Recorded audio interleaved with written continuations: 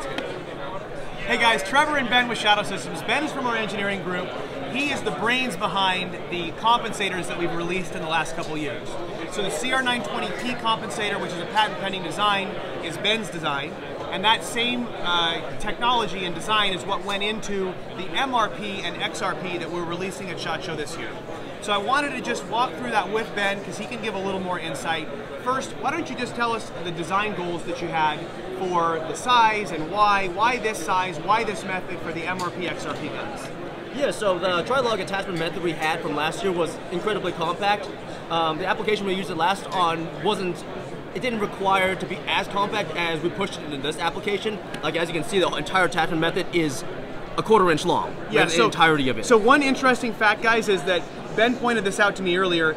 The length of the comp overall is the same length as a threaded barrel coming out the end of the slide, without a comp on it. So it's a very compact method. And why do we need that here? Yeah, so because of that, it allows us to make a quick detach micro comp for this size of gun. I mean, there's one or two other companies that make similar guns, compensators that accomplish similar things, but we made ours quick detach on top of being an incredibly effective compensator. Yeah, and the value is it fits a 17 holster. So the MRP and XRP guns will both fit existing 17 holsters, so you don't have to worry about that, or it doesn't have to be an open bottom holster. It's a very compact design, it does that very well. So why don't we walk through now the removal and attachment, and you can show some of those features on the comp. Absolutely. So one of the main things that's changed so far with this design compared to some things in the past is that this tool, this device is now completely removable toolless. You take it off with no tool. So if you take a look here, I'm going to open the latch real quick. I'm going to cover it real quick. Once you open the latch, the comp comes right off the front, just like that. Yeah, and so on the CRP, we employed a detent basically right here to add redundancy to the attachment.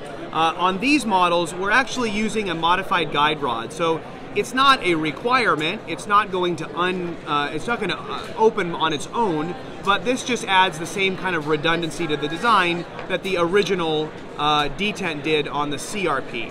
Okay, so when the guide rod is installed, that screw protrudes a little bit into the locking lever, and it prevents it from being opened, and it just adds the redundancy that we like to have in the designs. Absolutely. Another feature that we added on this design is that the locking piece here that swings around has been modified so that it actually clicks shut and has a built-in extra detention feature. So yeah, it has its own detent, basically. Basically, yeah. It doesn't add any parts, but it clicks shut if you listen carefully.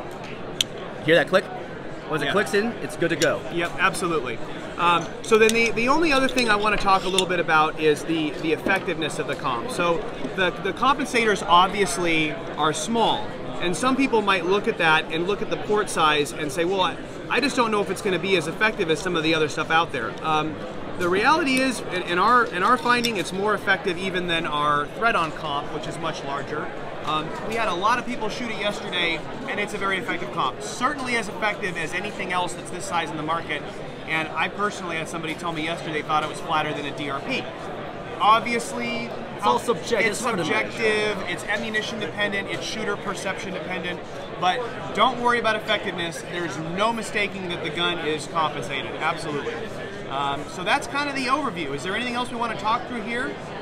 Well, I mean, speaking of ammunition selection, I mean, this compensator has proven to be very, very tolerant of a very wide range of ammunition. Absolutely. We have tried very weak loads with very green shooters, and so far it's been so good. We had, basically, I didn't see a single malfunction yesterday. I know, we shot 8,500 rounds yesterday. I think it was 9,500 rounds. Probably more, yeah. And a lot of that went through these guns because they're new, and we really didn't see issues with these guns at all.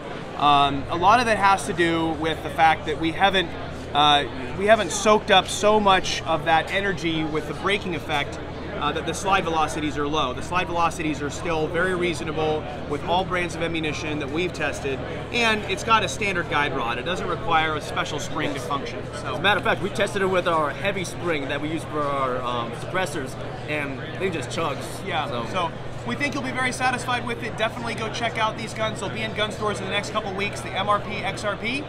This is the first of many videos here from 2024 SHOT Show, and we'll see you again with more stuff soon.